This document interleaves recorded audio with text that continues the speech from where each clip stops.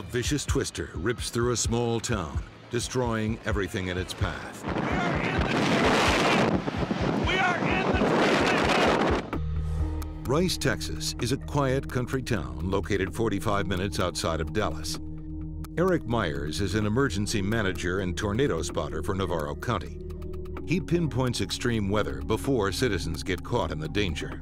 I think my fascination with severe weather just comes from the raw power, being there with the nature, the aspect of it, and feeling that the real force, there's just nothing like it.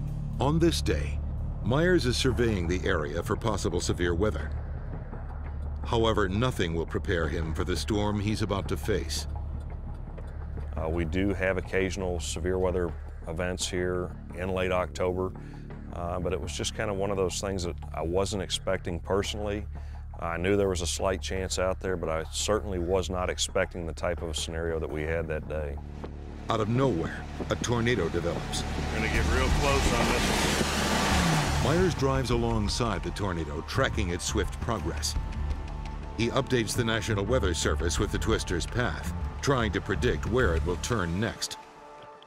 This was a nice cone tornado, just perfect with the sun behind it.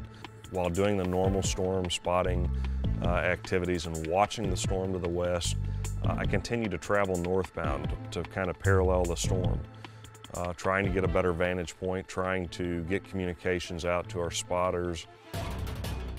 Meanwhile, storm chaser Jason McLaughlin is tracking the tornado a few hundred yards south of Myers.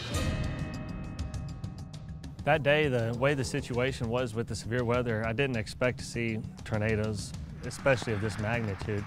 When the first storm started to form and it started to attain the supercell characteristics pretty rapidly, that's when I grabbed my camera and left. The community of Rice is greatly in danger. It will be hit. McLaughlin films and watches in amazement as the tornado knocks over train cars like dominoes. As the tornado starts to come through Rice, I'm looking down, I'm recording, and I see a train start to get tipped over, and it blows it completely over. And I'm just looking at this with just pure fascination of, wow, this is really happening. The tornado heads east toward a nearby school, sending massive amounts of debris into the air. Only a few hundred feet away, Eric Myers has stopped his car on the highway. Myers sees the tornado abruptly change course. It heads straight at him. He holds on for the ride of his life. I think that's when it hit me, that this is going to be a rough ride. As the twister bears down, 150-mile-an-hour winds tear the roof off the school.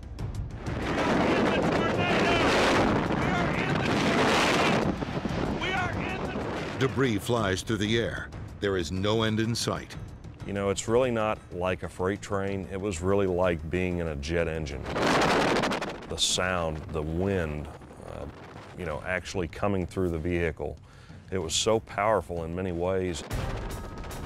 The tornado has touched down 100 yards away from Myers, ripping through everything in its path. Pieces of wood, pieces of roof, pieces of dirt, just everything that was actually in the tornado itself, in the vortex, suddenly became very clear. And there's just really no words to describe it. The smell is a musty smell almost, and it's just one of the things that you'll never forget. Myers has nowhere to hide. The tornado is closing in.